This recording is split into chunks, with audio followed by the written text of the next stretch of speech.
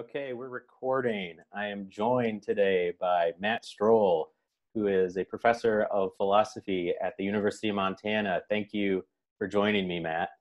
Hey, Brandon, good to see you. Good to see you too. So we're talking about our co-authored blog post on aesthetics for birds. And just to dig more deeply into some of the things we talked about there. And so first question is, when we're disagreeing about art, what is it that we're doing, right? Is it, if it's a genuine disagreement, we're not merely talking about our, subjective impressions about it, right? Because that disagreement wouldn't go anywhere. Right. But it also, at the same time, doesn't quite seem like we're talking about matters of fact either. That, there may not be a matter of fact as to whether Death Wish 3 is better than Death Wish 4, right? It probably is better than Death Wish 4, but that's a different discussion. So what do you think we're doing when we're disagreeing about art? Well, I think it's a very hard question, and I think that we're not going to be able to answer it in a fully satisfying way. But I mean, I certainly have some thoughts about it, right? Which is, so as you mentioned, right, people will often make a distinction between like what I like and what I think is legitimately good, or what I think is, what is my favorite and what is the best, right? And I do think that when we make that distinction, I think we tend to overestimate, right, our ability to step outside of our own subjective attitudes and adopt some kind of an objective perspective, because I mean, no one's ever appreciated art from that perspective, right? We're always appreciating art from some subjective perspective or other. So I think often when someone tries to set aside their own likings and say which things are the best, they're often still using the same apparatus. They're the same sort of subjective apparatus through which they form their subjective preferences. They're still using that same apparatus to come up with their judgments.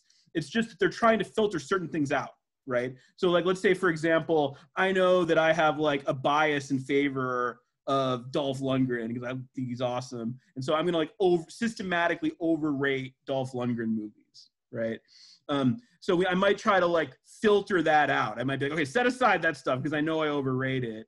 What do I like? So you're still looking at like, what do you like? What do you think is good?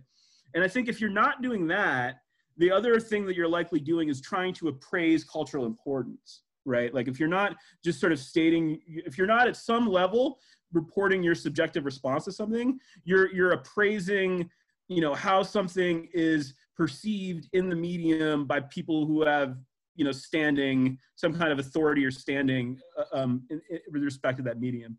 So if I say like, well, it's not my personal favorite, but Citizen Kane is one of the greatest movies, what I might be doing is like reporting that's just widely agreed upon by people who have, thorough acquaintance with the medium, right? So like, and I think that like a lot of disagreements, what happens is we don't distinguish between different things we might be doing, or else we just sort of falsely imagine that we can occupy some like objective perspective and then make judgments from that perspective. And so we end up like misunderstanding what the other person's stance is really about, right? So like, let's say I'm arguing with somebody, do you like this movie or not? They might not understand that like, what exactly it is I'm trying to do. I'm like, let's say what I'm trying to do, let's say I say that like Black Panther is a great movie. What I might actually be doing is just reporting that like, look, it's a very culturally important movie. A lot of people agree that it has a lot of impact. And for that reason, it's undeniably a great and important movie, right?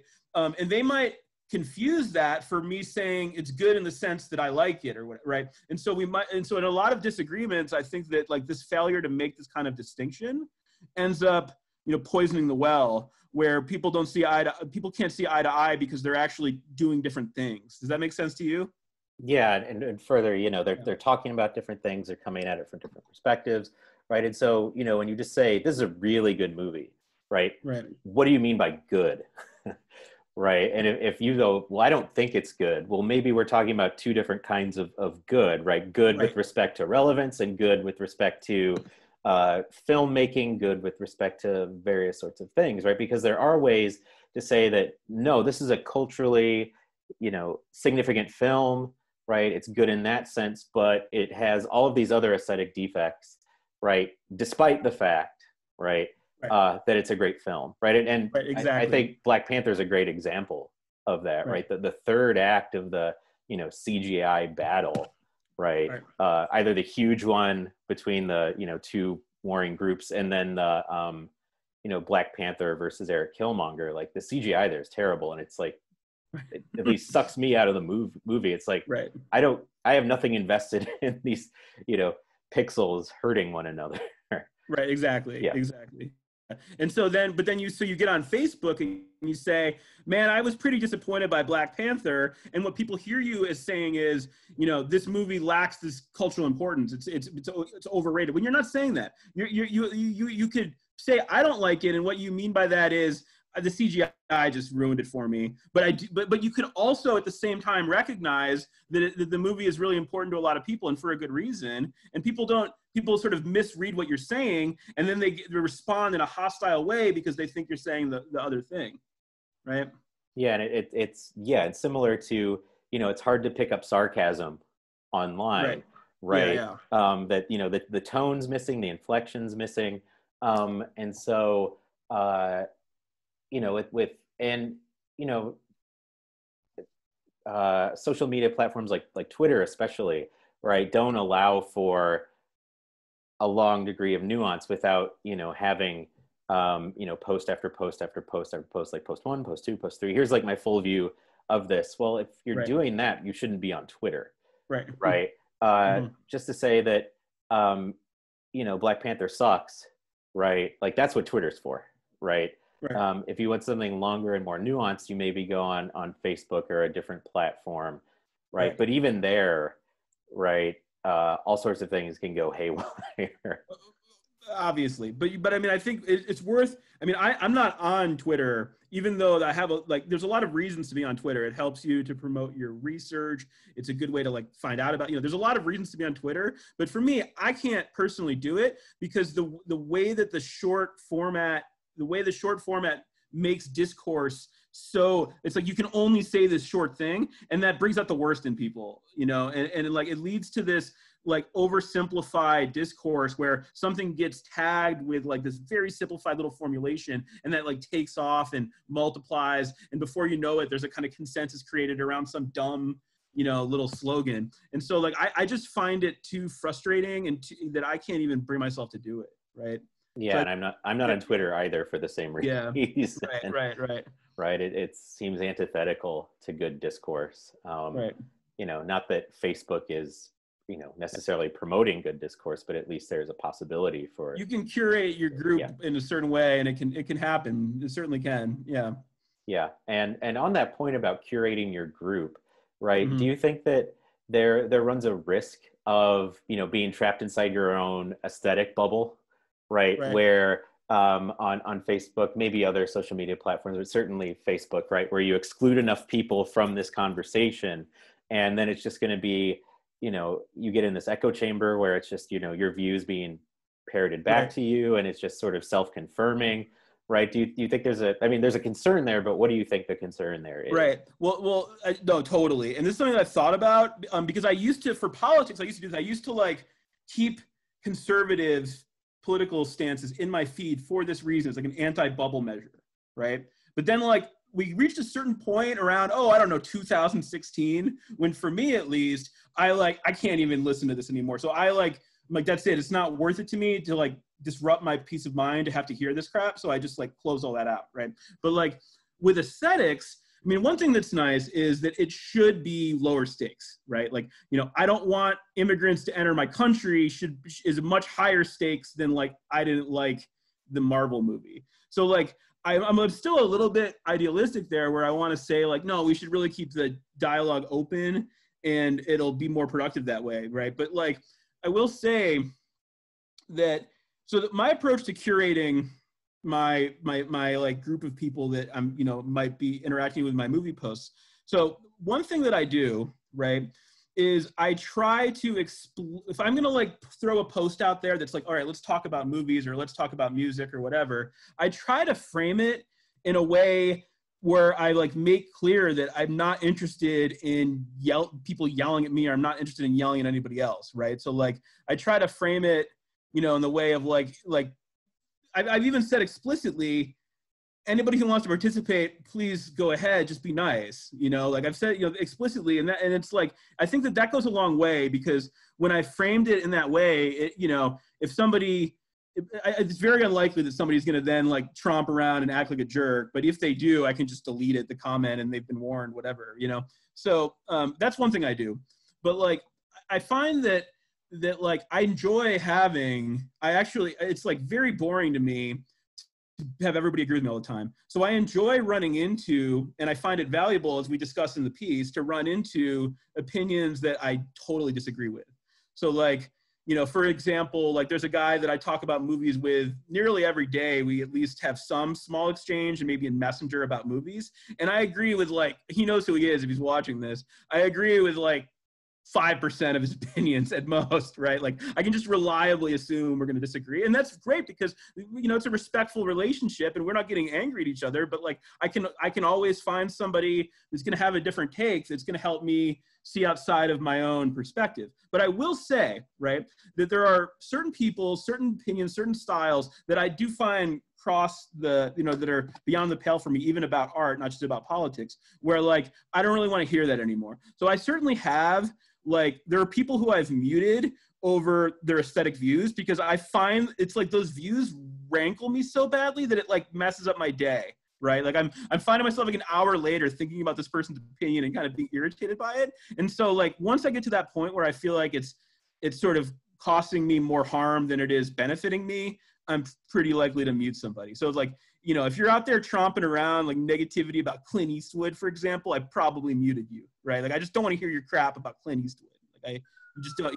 So, right. So for example, so I'll do that, and I think that helps my experience, right? That I sort of have that I try to like have some level of filtration, but also try not to let a bubble form. Try to keep contrary voices in the mix.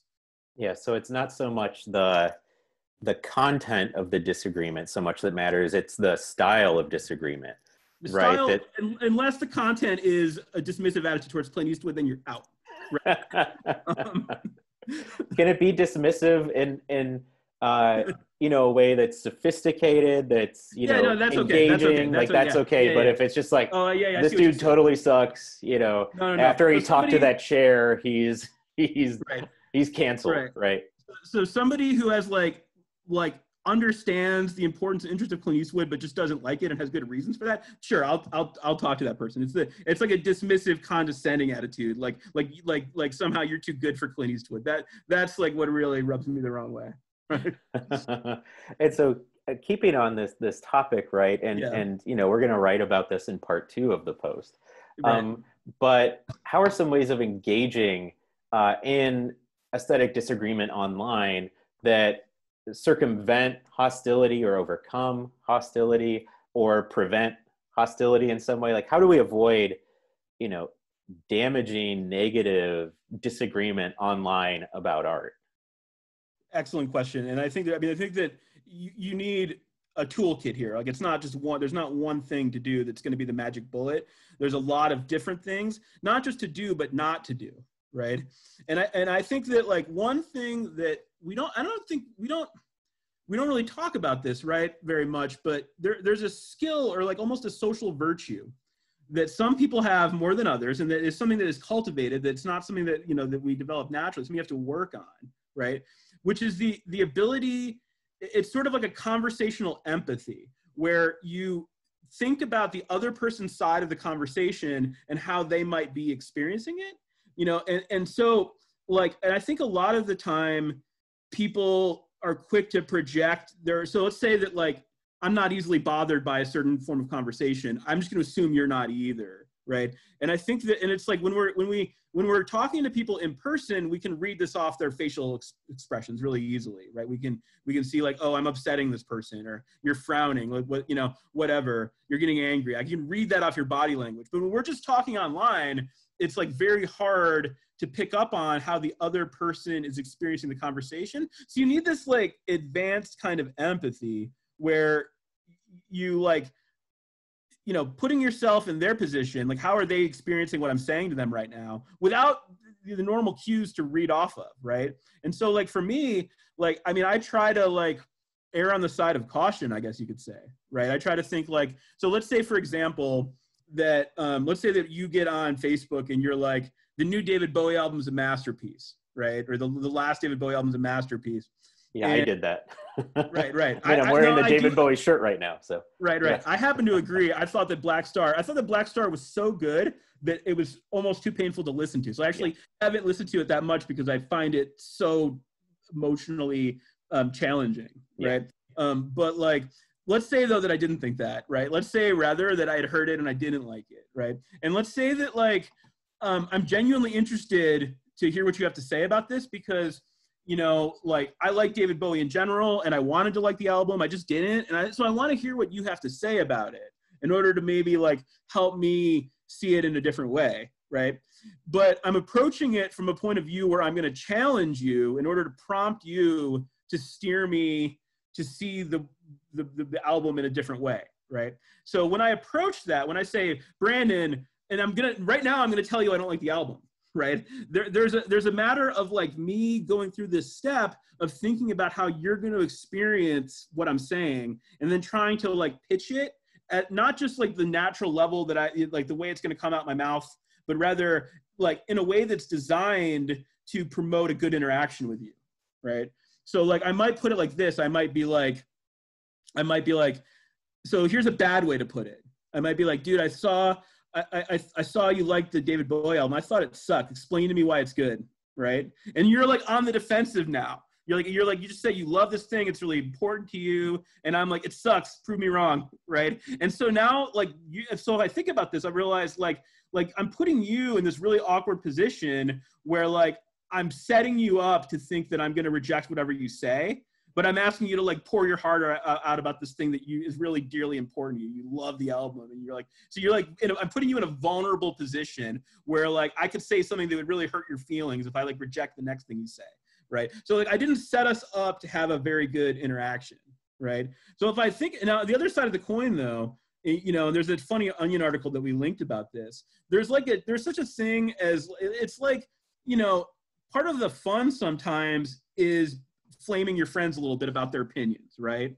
So like and it's like you get to a certain point of comfort with somebody and you can just be like totally just make fun of their taste in a way that is internal to the friendship and that they find funny and that they know you don't mean in a mean way, right? So it's not, I certainly don't think that we should just be like super polite and civil at all times, right? So there has to be a kind of flexibility that depends on the context, right? Where like I actually think about, or I at least, like have in the past thought about how to interact with you in a way that is going to be productive, right? And then I don't just come out guns firing. I like approach the conversation with a strategy. And again, the strategy doesn't need to be, oh, I know, like, I don't want to offend you. I know, it doesn't have to just involve all these like apologies and like, it can just be like, so here's might be a better way to bring it up, right? I might be like, dude, I saw that you really loved the David Bowie album. I really love David Bowie in general, and I really wanted to like this album, but I'm really having trouble getting into it. Like, can you tell me like what's your favorite track? Like what what should I be looking for? Right now, so you see the difference with that, right? Where like now you're like I'm inviting you. I'm not like putting you on the defensive. I'm inviting you to show me your point of view. And remember, I don't think I agree with it, and I don't necessarily even expect to agree with it, but I'm interested to hear more. Right. And so, but I framed it in a way where you're not making yourself like vulnerable, right, to me, like hurting your feelings or through the interaction. And so it's much more likely that you're going to be way more effusive in telling me how you feel about the album, and we're going to have a much better conversation. Yeah, right. If you didn't poison it right off the gate by saying, this album sucks, prove me wrong. Exactly. Right? Exactly. Why would you like something that sucks so bad? Right? What does it say Exactly. about you, you idiot? Right? Right. And that's how so many of these Facebook interactions start, right? Yeah. Is like this like really clumsy way that is just ripe for a bad conversation. Yeah. Yeah. Good. So I guess we'll write more about this. Hmm. I think we're at a good stopping point here. So Awesome. thanks so much, Matt. I Thanks, appreciate it. Brandon. It was Yep. really fun to talk to you as always. Indeed. Take care.